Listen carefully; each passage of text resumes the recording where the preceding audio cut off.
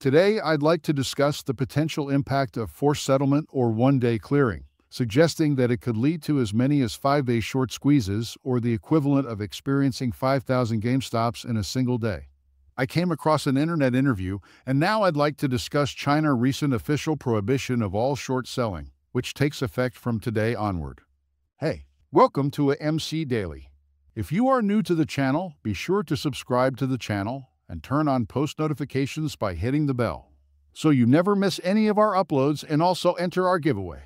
But everyone remember, this is not a financial advice video. Kristen Shaughnessy shared an interview on Twitter, including a quote indicating that if a sudden shutdown were to occur, we could witness the equivalent of 5,000 GameStops happening. This suggests a strategy of alerting short sellers to gradually cover their positions before the forced settlement is put into effect, indicating that the SEC is taking unprecedented actions, predicting that it will lead to chaos. The interview highlighted some intriguing points, aligning with topics I've been discussing for quite some time. The initial observation revolves around the statement, indicating that short positions are being closed in prominent companies such as Nvidia, AMD, and Apple. This trend is then extending to less prominent entities like Carvana, Upstart, and Affirm, which are heavily shorted, culminating in the eventual closure of short positions in AMC. GameStop is essentially conveying that the current surge in the market, particularly in major tech stocks, is a result of short positions being closed in prominent companies such as Nvidia, AMD, and others. Furthermore, this is the reason behind the notable upward pressure on other significantly shorted stocks like Coinbase, Carvana, Upstart, and more, particularly in recent weeks. This trend is occurring as short positions gradually shift from larger entities to smaller ones. The motivation behind this move lies in hedge funds attempting to transfer their failures to deliver FTDs between various funds, creating a challenge potentially rendering it extremely difficult or even impossible to execute such transfers on the same day, especially when aiming to evade settlement or force closure. This is happening because the SEC is transitioning from a 2-day settlement period to a 1-day settlement period, with the eventual goal of achieving 0-day settlement. Once more, it's evident that short sellers are engaged in a game of passing the parcel or playing hot potato with their short positions.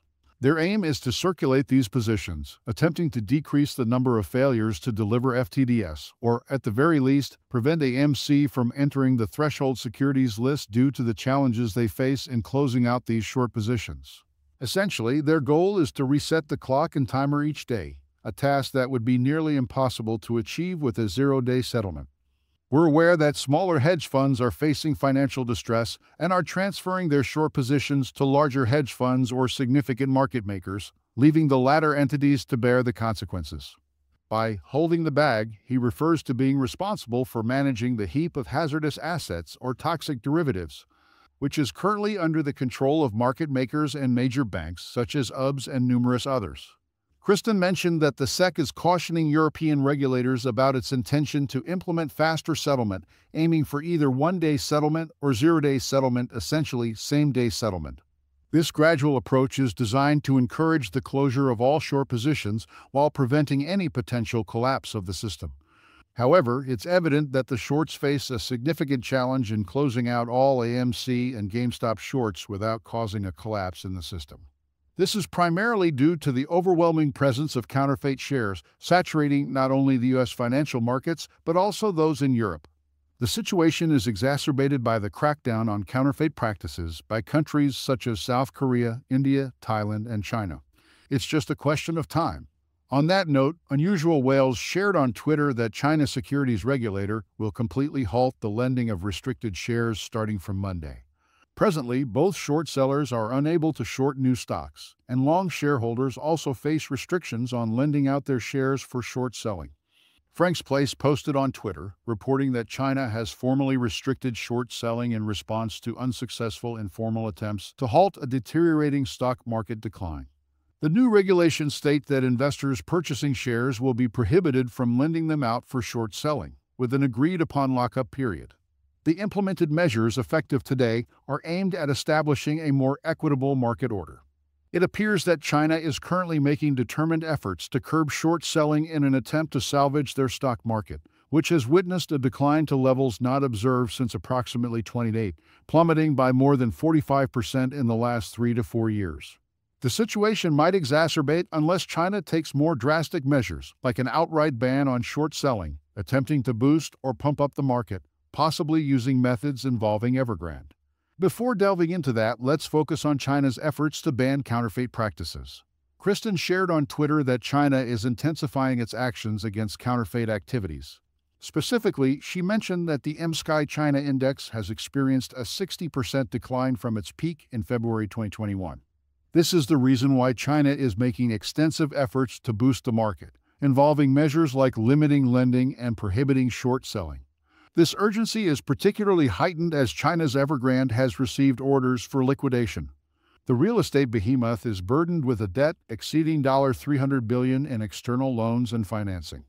As per a news article, a Hong Kong court has mandated the liquidation of Evergrande, the real estate developer with the highest global debt load, after an unsuccessful attempt to restructure the company.